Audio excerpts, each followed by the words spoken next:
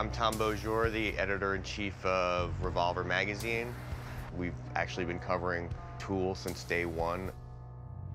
One of the most important things that Tool decided to do and has managed to do was not play the media game. They've actually managed to maintain an aura of a unit of a band with a mystique.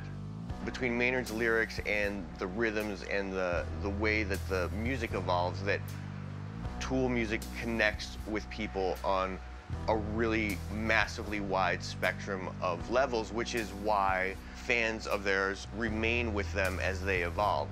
And even with The Perfect Circle, he was more open and, willing to do things on his own because it was his own project. When he's in Tool, Maynard is part of Tool.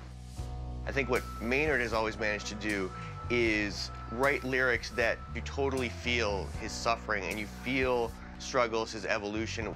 When you're writing songs and titling them, Stink Fist or Prison Sex, you know that you're pushing buttons, but he is able to connect with people's inner Beavis and Butthead. When he calls something Stink Fist, he knows that it's disturbing and provocative and opens up a whole can of worms, but he also knows that it's kind of funny. I don't think any of Maynard's fans, at least until recently, had a vision of him as a happy or, well-adjusted person. I'm very resistant to the idea of being a public servant and it being my responsibility to educate, because I'm not really qualified to do any of those things. I write these songs to move through some pain or work out some issues. And if I'm successful in my art, in my expression, I shouldn't feel the same way I did when I wrote those songs anymore, and there should be a logical progression.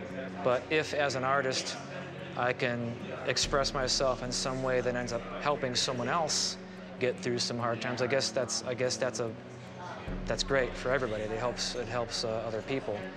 The problem with the music industry in general is that artists get into it because they have a desire to be desired and they have a desire to scream their heads off for whatever issue happened to them in the past. They weren't armed with the proper tools to move through any trauma, or they're a child of divorce or lost their parents.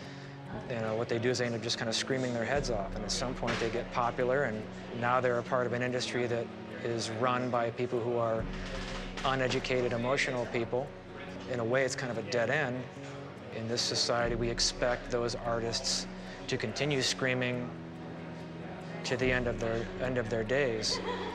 If you don't eventually feel better, then I'm not sure how effective your screaming was and how your screaming is going to help somebody else. So I should work out of those issues and move on to some other challenges. And that's, for me, what the wine is. I think I've moved through a lot of the problems that I've had in the past. I don't necessarily want to scream my whole life.